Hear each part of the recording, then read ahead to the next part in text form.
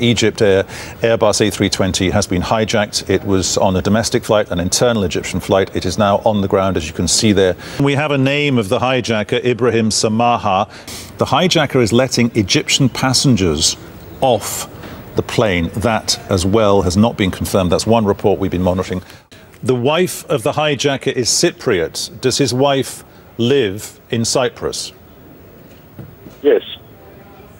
Ah, right, OK. So the police will be wanting to talk to her, wanting to talk to members of his family, wanting to get a handle on him and who he is. What I heard, they actually went to pick her up, to bring her to the airport, but I haven't seen any sort of traffic yet.